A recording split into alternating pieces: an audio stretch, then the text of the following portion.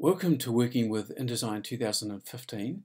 Just working with liquid layout for this example in order to create or work with a fixed layout epub, quickly changing the sizes. Now the liquid layout was really developed for the DPS doing the digital publishing, but with fixed layout epub it's actually a great tool for that as well. So I'm just going to open up my InDesign file. As you see, I had a link there as well for an image, and here it is. It's just a 4-page landscape file. What I want to do is I just wanted to use the layout, the liquid layout tools, which is actually in digital publishing, is just located down here. But we don't have any access to it as yet because we need to come over here and select our page tool. So the page tool, and then it brings up the contextual menu, which is currently off. The other thing what I'm doing is when you set up your document setup, you'll have an intent, which is print or digital publishing. By default, it'll probably be print. Just make sure you go to digital publishing and choose your output here, be it custom or iPad in this case. But we're going to look at changing the sizes here very easily.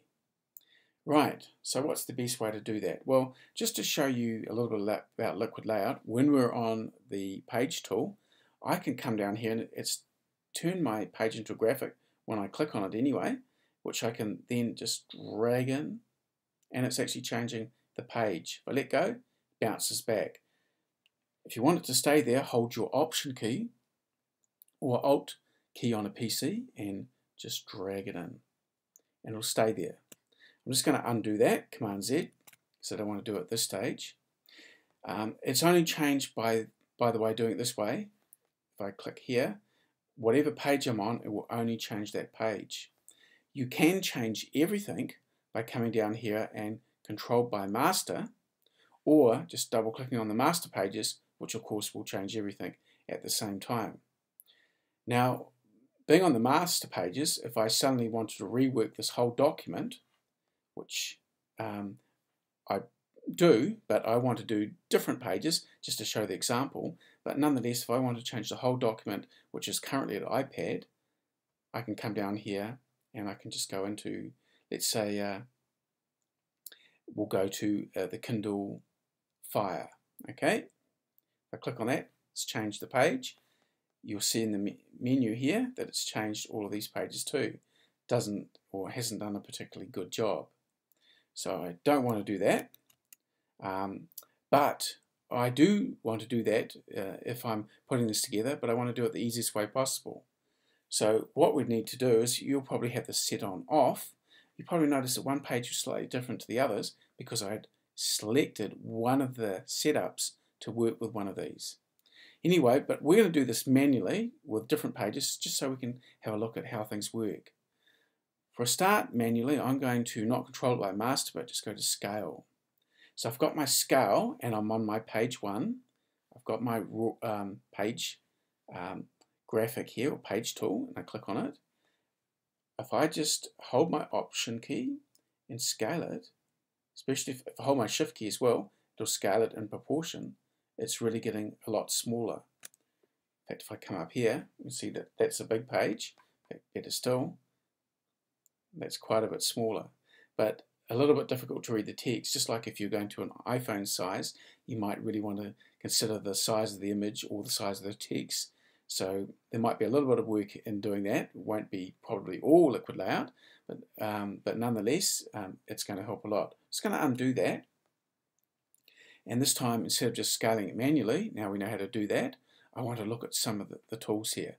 So seeing we're talking about scaling for an iPhone size, let's just go back up here. I'm going to bring my pages, and with that page selected, let's just go from here and we go down to iPhone. And of course it wasn't exactly the same proportion, but it's sort of done a pretty good job, even though the text really would need a little bit of working in order to get that more legible. Nonetheless, that's the first page and we just scaled it. If we're going bigger, then that's no problem, or just a little bit different in size, it sort of will do the job really, really quickly. Maybe we should just have a look at scaling with a different format. So I'll undo that, and I'm just going to now, making sure it's still scaled, I'll select on, let's see, I'm going to go to the Android, which is a little bit wider. Okay, so it's quite a bit wider. It's scaled up a little bit, but still it's not wide enough there. Maybe we can try going to the Kindle Fire. Okay, it's still a bit wider, but it's scaling as best as it can with the proportion it had. I'm going to go all the way back to just iPad. And there it fits it exactly because it was actually set up nicely for that. Well, maybe that wasn't the ideal tool. Anyway, let's go down to just page 2. What I'm going to do now, I've clicked on page 2, and it's exactly the same because I did go back to the iPad, but I'm going to change this one to recenter. Okay, so what does recenter mean? Well, let's go and have a look at making this file a little bit bigger just by going maybe to the Android 10-inch. What it did, it didn't change any of the graphics in terms of size, text, or image, but it's kept it exactly in the center. If I just hold or go to the edge tool here, see, no matter what, it will center it. So that might be exactly what you want to do depending on your output here. So I've just taken that back to the iPad. Let's go into number 3 here. So on page 3 now, I've got this sort of highlighted. I'm going to change this and I'm going to go from recenter to object base. So what does that do? Well, if I click on the page, we've got all these funny little lines. These are basically springs that will essentially scale by having these springs clicked and not locked. If it's locked, they won't spring. And then we have these pins on the side which will pin it to make sure it stays on the side if these are pinned. Now that one at the moment I don't think is pinned. Let's actually go and have a look at another tool. So I just minimize that and we'll click on this liquid layout tool. We haven't used it yet. So what's here? Well, only with the liquid layout object-based tool do you get all of these things clicked on. Now if I want to scale it, at the moment it's not pinned into the bottom. So if I pin that, see now it's pinned to the bottom and it's not pinned on the right, it's now pinned on the right. So you can actually click it manually, or if I click back here, or just do it with the tools on the side. So what will happen if I go and scale this now to another page?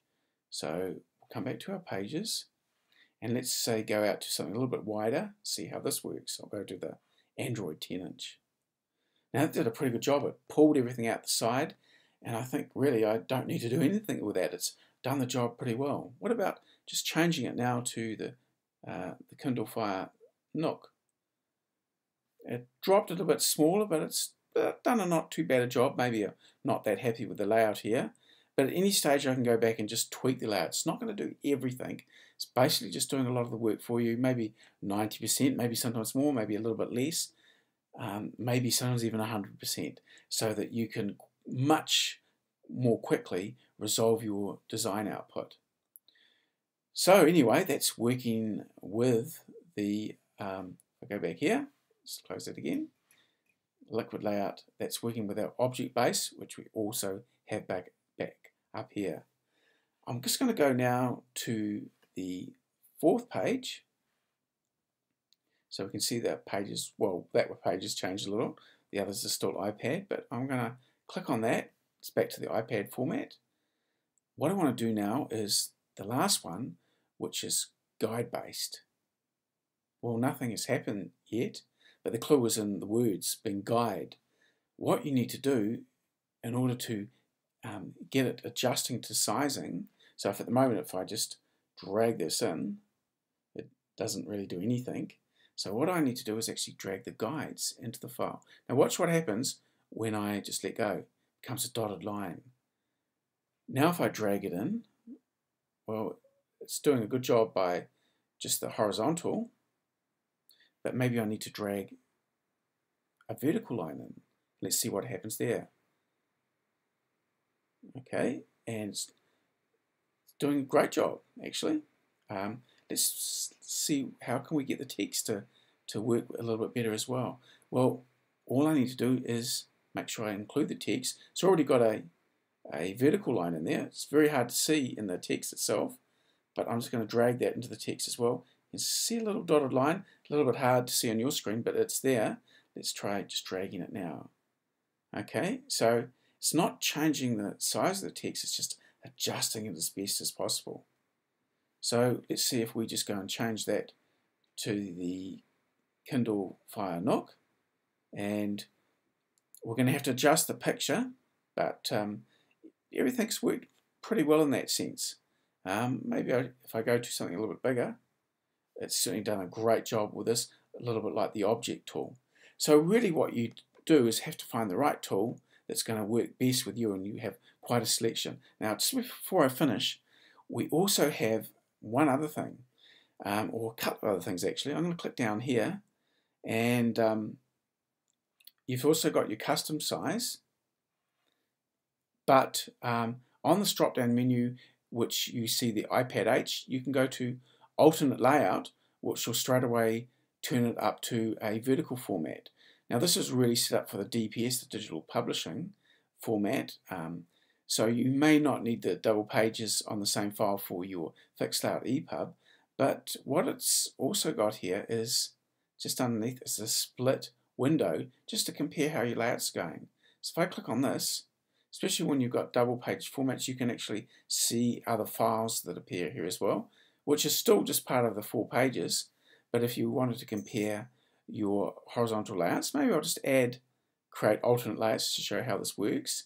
As I say, it's really for setting up for digital publishing for the iPad, but now you can see that how I've changed this. And if I, on this side, just double click, and now we've got the format that we've turned it into a vertical format. Now I don't want to get too confusing with this, but it actually does a great job for comparing with the split.